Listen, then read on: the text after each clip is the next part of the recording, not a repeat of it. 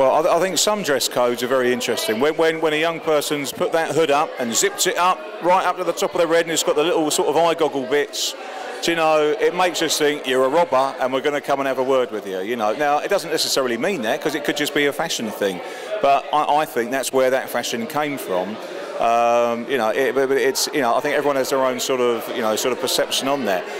I think for me, though, it's all about breaking barriers down between police and young people, and that's why, you know, I'm really happy to get involved in events like this.